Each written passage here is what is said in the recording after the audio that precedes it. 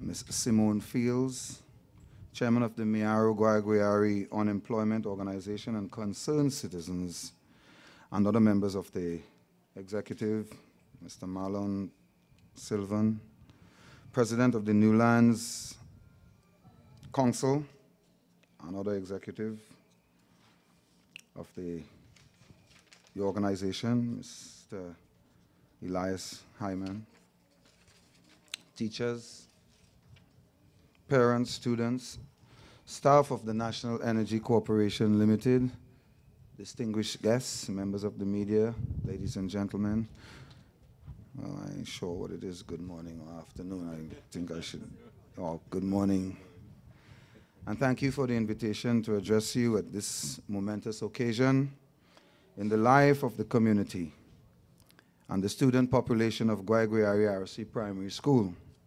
Special thanks to the National Energy Corporation in the fulfillment of its mandate to foster strategic community relations and alliance through the creation of value opportunities for development in our community, Miaro, Guayaguayre, and environs.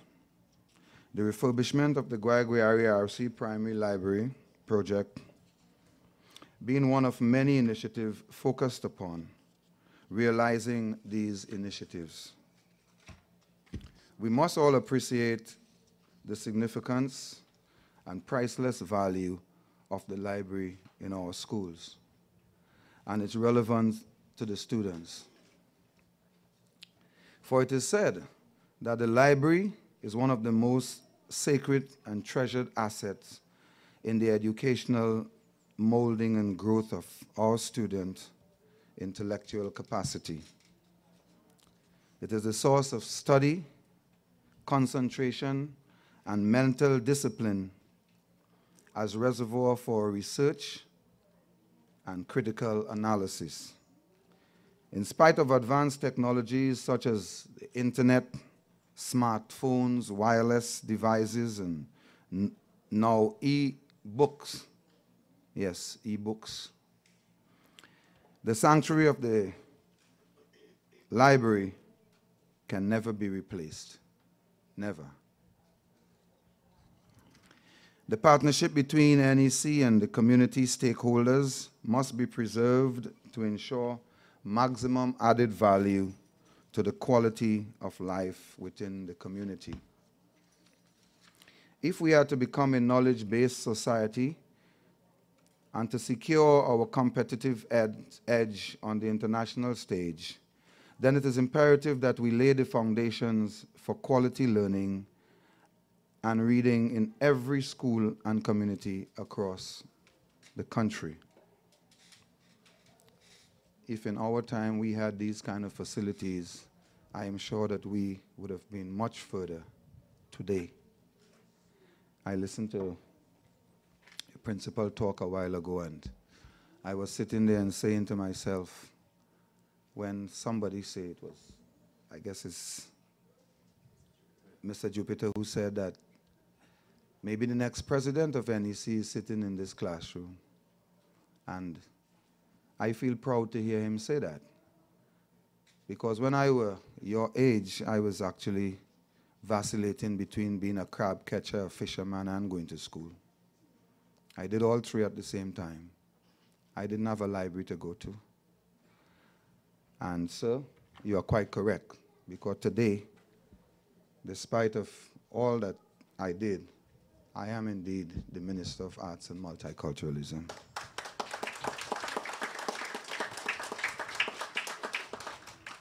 The library project must be seen as the vehicle to drive the creative and intellectual capacity and resourcefulness of our youth. It should therefore be noted that in spite of significant gains made in educational development, tertiary attainment levels, higher enrollment of primary education, and the construction of modern learning facilities, functional illiteracy continued to impact negatively upon the all-round growth of our youth population. This is very much in evidence in the high levels of dysfunctionalism, low esteem, lack of interpersonal skills, antisocial behavioral patterns, and violent tendency amongst our precious and very imaginative youth.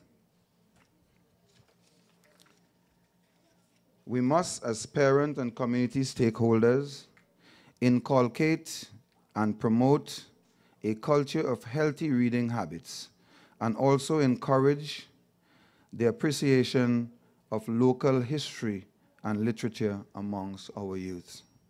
We have a great example right here in Mayaro. I am sure that most of you would know Michael Anthony. He's one of ours who had the same background as most of us who are sitting in these classrooms today. As Minister with responsibility for the National Library Information and Library Development, I am very pleased to inform you that before the end of fiscal year 2010-2011, modern libraries, the construction of modern libraries in Rio Claro and Mayaro will commence. In Mayaro,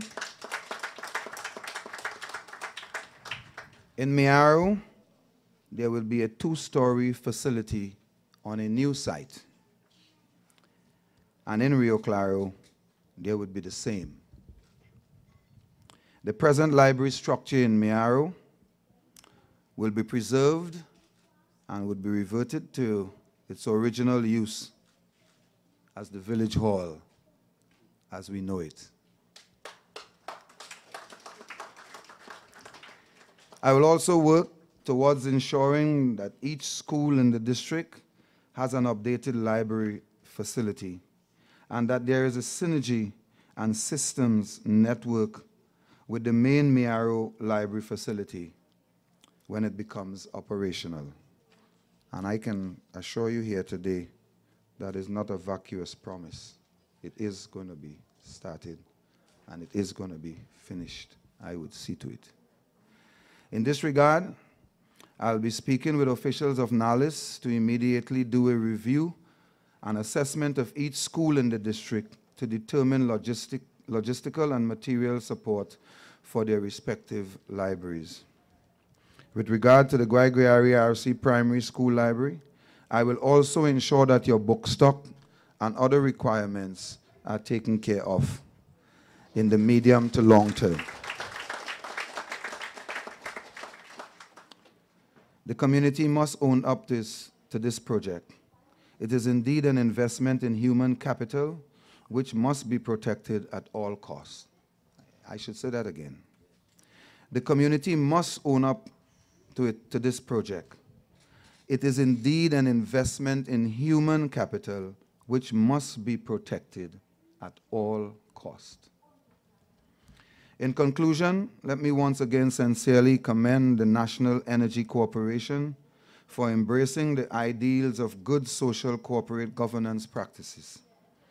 Through effective collaboration with bona fide community groups. It would be remiss of me if I did not mention the hardcore voluntary support of the Mayaro Guayaguayre Unemployment Organization. The Guayaguayre Environmental and Specialized Services Company Limited, who selflessly ensure the completion of the library project. The members of the Newlands Village Council must also be recognized for their partnership with NEC in the construction of a community homework center in the community center. And I heard a while ago it was alluded to, but the other training programs such as the tendering for contract procedure and systems for small contractors, we applaud you. An energy medical technician training for members of the community is most welcome to ensure that our entrepreneurial skills and intellectual capacity is on par with other communities.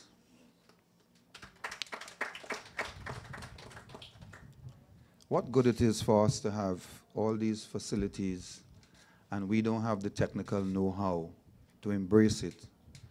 That is what exactly happened to us in the past.